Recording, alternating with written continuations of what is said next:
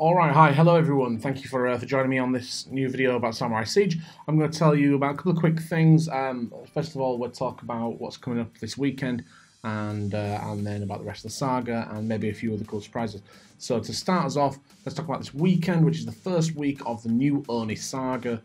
This is a cool saga in which you guys can get your hands on Raiju, who is a Thunder Oni. If you guys have seen the Brimstone Oni before, which is the one who sort of hits the ground with his club and it does sort of a double explosion. This one's much cooler. This is an Oni who has an electrified club. So when he hits the ground, sparks fly, it jumps between a couple of buildings, and the higher you level this camp, the more of a spread you'll get on that lightning effect. There's also a new cool troop coming into this event. That is, it's like an assassin that is ranged, so it throws a lot of shurikens before running in to finish the job. So here we have the Raijin camp, which you can see here, like a cool sort of lime green, purple-haired Oni. Currently it's just level 1, that's the level you'll get when you win it in the event. There's also the Kiku assassin camp. It's like a little cool white assassin here. Like I said, she throws shurikens to take stuff down. I'll bump this straight up to 3 so you guys will see how powerful it is at the end of this weekend's event, after you've got the 2 tokens, and we'll try out and see what's going on. But if I just get, why am I going to build defenses? I need to train troops.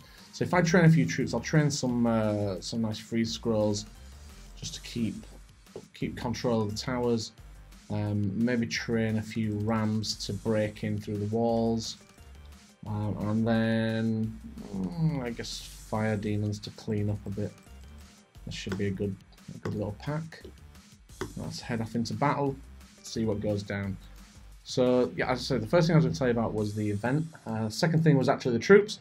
So the event is the Electric Oni event, Lightning Oni event. The troops are these cool Kaiju, the cool Lightning Oni, and also this really cool assassin.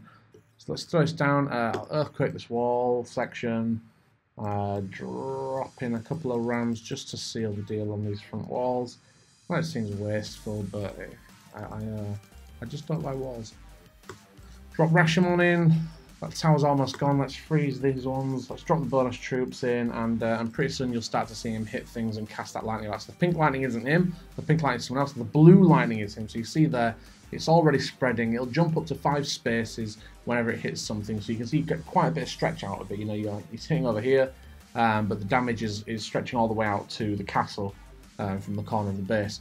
So it's a really good spread, but it is reliant on him getting in there, you know, staying alive long enough to do max damage. Here he is down here, still smashing away. Even if he hits a troop, it will still cause the lightning to spread. So if he gets engaged by the enemy Rashomon, he's still going to have a whale of a time. And he's really good for mopping up the low health sort of bases that you guys get stuck on at the last couple of percent. You know, you've smashed your way into the base, you've taken the castle, there's a few percent left, you've only got 30 seconds. You know Essence Masters were good for that in the first place, but this guy is also really strong for that because he can take a beating from that one last drum gun that's giving you a bit of grief. So that's the troops for this weekend. That's the event for this weekend. The other thing I wanted to talk to you about was the changes we've made to leagues. I know this has been a pain point for a few people. You know, it's slightly unexpected for some people, but as we move from having a 2-league system to a 3-league system, you know, the people who have the streaks are going to drop when you move to a new league because you're no longer at the top of the game anymore. You are now, you know, you had that streak, and that streak was an incredible achievement, but there is a new frontier for you guys to conquer, an entirely new streak for you to build. So whereas before you were in the ninja room, top of the room, and you guys had, you know, the best streak going, and you were fighting against, you know, maybe a couple of other players to try and get a higher streak than them. Well, now the tables are reset. This is your chance to get off in front, to rush ahead, and to have a higher streak than that guy whose streak you were stuck behind for so long previously.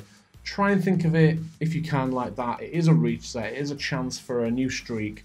You know, your achievements aren't lost. You still accomplished wicked things, but now you can accomplish even more at a higher level of skill. Sweet, that's all I've got to talk to you about. Please, as always, leave comments in the video, leave comments on Facebook, Twitter, everywhere you can reach us. Hit me with comments and I will get them all read and see what we can do to make this game super sweet and dreamy for you guys going forwards. Thank you very much.